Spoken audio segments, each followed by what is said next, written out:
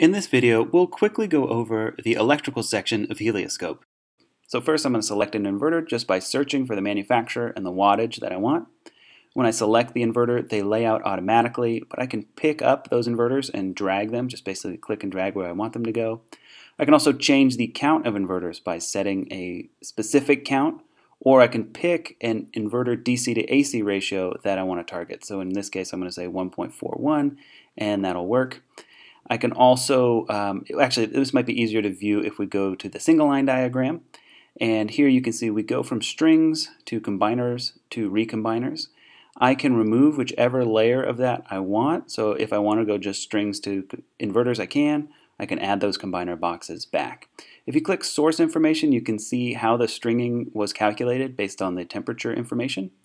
And if you click set manually, you can change the string length. Here we're going to go from 20 to 20, so a single string length. And if you click set from temperature, you can go back to that automatically calculated string length. Last couple things we're going to show here, you can also quickly size the conductors based on the STC voltage drop. And if you click show details, you can change your stringing to up and down or along racking. And once you're satisfied with that, you'll click save and exit, and you'll be done with electrical.